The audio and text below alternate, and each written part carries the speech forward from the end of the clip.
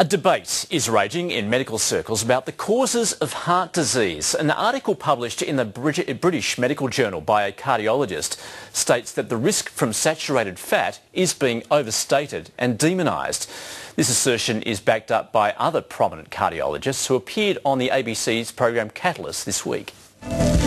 For the last 4 decades, dietary fat and cholesterol have been the villains in heart disease. You very seldom see the word saturated fat in the public press when they're not associated with artery clogging. So it's like it's all one term, artery clogging saturated fats. But now some medical experts are coming forward to challenge this medical paradigm.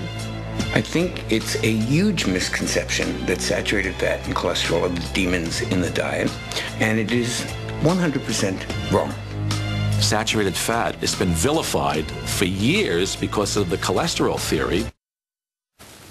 Well, that's what appeared on Catalyst this past week. Now, to explore the link between saturated fat and heart disease further, the National Heart Foundation Chief Executive, Dr. Lynn Roberts, joins us from Melbourne.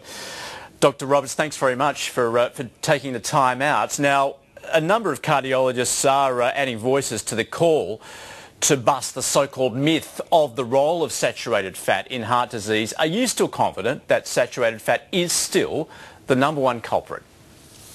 We at the Heart Foundation strongly believe that there's very good evidence from right around the world that shows that saturated fat plays a role in raising blood cholesterol, and of course high blood cholesterol is a risk factor for heart disease. You say there's very good evidence, but of course there is conflicting data, isn't there, which has led to uncertainty about the causes of heart disease. Look, I think there is a lot of evidence that's actually out there, and I was very interested that the Catalyst program actually selected several people from the US to put forward an alternative view. From the Heart Foundation's perspective, the people that came forward really, I think, were expressing an opinion around the evidence, whereas I think if you actually look at what's been published in the scientific literature, in the sort of, highly regarded journals right across the world, I think there is compelling evidence. So you maintain that fat and moreover cholesterol is your number one enemy as far as fighting heart disease is concerned? I think it's important to put it into a context because there's a number of risk factors for heart disease, and it's not as simple as saying for all of us that there's just one risk factor. There's obviously high blood cholesterol plays a role, but then there's blood pressure, then there's your family history. Depends on whether you're physically active or not, and smoking, and of course overweight and obesity in more recent years has also a challenge and a risk factor for heart disease. So it is a complex area. You mentioned obesity, and a study this week in fact reiterated just how much of a problem that is in the Australian community. Is obesity not the real culprit in heart disease? Look, I think we are very concerned at the rising rates of overweight and obesity because we do know that that often leads to diabetes, and the two of those of course are important risk factors for heart disease as well. But if you look at really what's happened across the developed world over the last, say, 50 years, we have seen heart disease rates actually drop in the developing world, and that's been largely due to things that we've been able to do around encouraging behaviour change, getting people to be physically active, to change their diets, to quit smoking.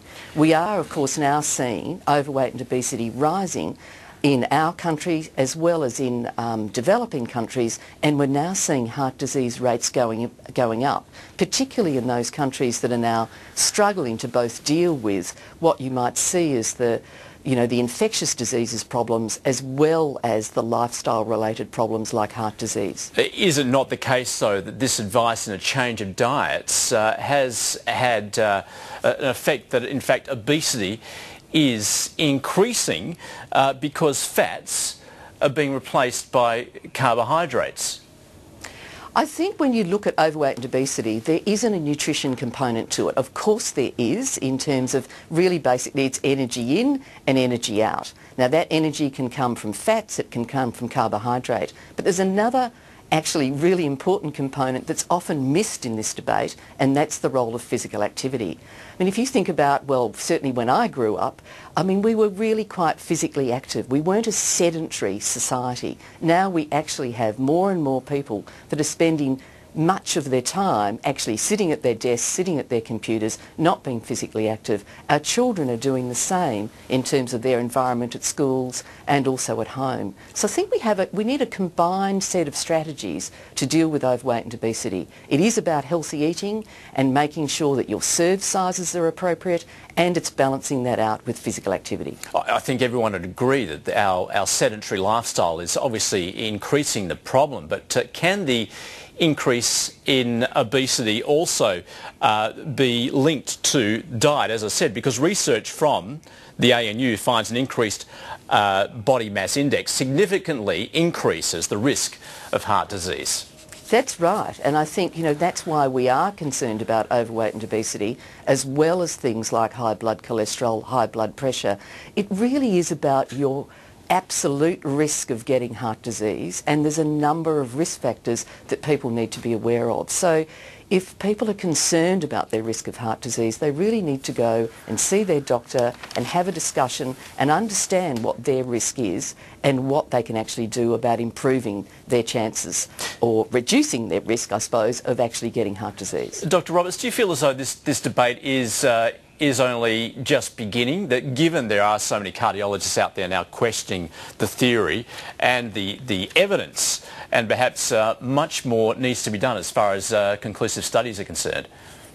Look, I always think, and the Heart Foundation is very committed to funding world-class research, and so there's always an opportunity, I think, to do good research. But there is overwhelming evidence now from studies from right across the world that show the risk factors and what they are, and have identified them and show that link to heart disease. From the Heart Foundation's perspective, we believe that saturated fat does play a role in the diet in terms of increasing that chance of raising your blood cholesterol. But obviously there are other things such as overweight and obesity that are also important. The message, I think, for all of us really is to eat very sensibly, to eat from a wide range of foods. We've got to bring it back to things, I think, that we can all do, and that's looking at what a healthy diet is and just eating at a sensible level and really being very careful about that serve size, because that is, I suppose, one of the things that the Heart Foundations we're very concerned about. If you look at serve size now, in terms of if you just go and buy an ordinary sandwich these days, it tends to be supersized.